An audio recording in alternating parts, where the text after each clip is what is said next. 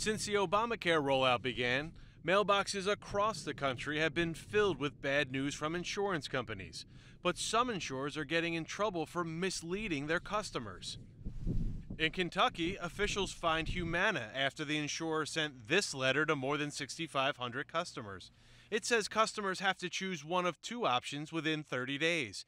Either legally extend their current policy through 2014 or choose a new, more expensive policy that complies with Obamacare.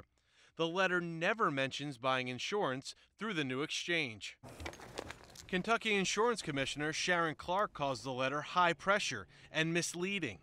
When you're told you got to do something in 30 days, and if you don't do it, we're going to make the choice for you. That's disconcerting.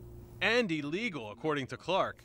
She says Humana broke the law when it included a form with the letter that had not gotten the required approval from her office. Why do you think Humana worded the letter the way they did? I think they were interested in keeping those policyholders. And also, I think, again, it was lack of understanding of Kentucky law. Clark fined Humana more than $65,000 and voided the letter. She required the company to send customers a correction with a full range of options. That included buying insurance from the exchange, working with a broker, or keeping their current coverage until it expires. Kentucky is not alone. In Colorado, Humana sent a renewal letter that the state insurance commissioner called threatening and incorrect.